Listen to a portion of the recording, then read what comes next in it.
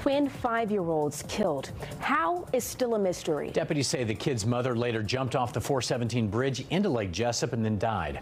Fox 35's Matt Trezza joins us live from the family's neighborhood today with more on this tragic story. Matt, so what's the latest out there today?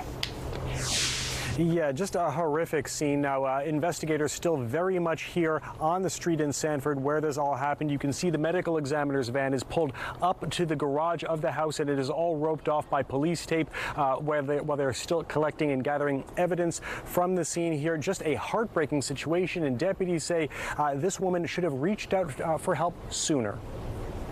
And there was a silver car pulled over the bridge there.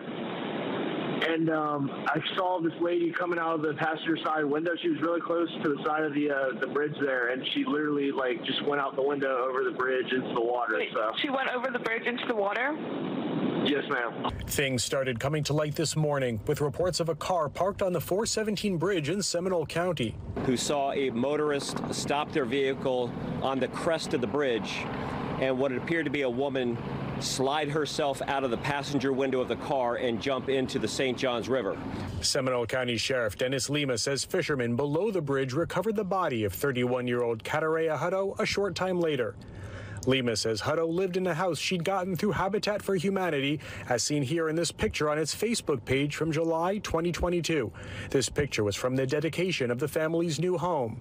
After what happened on the bridge, deputies went to that house on Alexander Avenue in Sanford and made a horrible discovery. When deputies arrived here to conduct a well-being check, they went into the house and found the two children in bed who appeared at first to be sleeping, later to identify that they are deceased inside the house right now. Lemma said the children, 5-year-old twins Ahmad and Ava Jackson, had special needs and hadn't been in school since last week.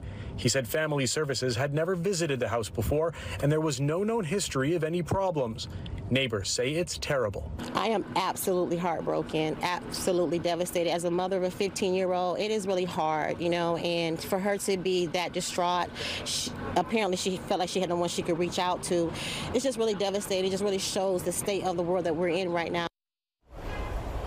Now, at this point, the question everybody wants to know the answer to is why. Perhaps that answer may come out in the days and weeks to come as the investigation into this incident continues. However, one thing is sure, deputies want everybody to know that if you're feeling depressed, if you're feeling suicidal, there is help out there for you. And the great starting point for that is to get that help by dialing 988 on your phone for the National Suicide and Crisis Hotline. Again, that number for help is 988.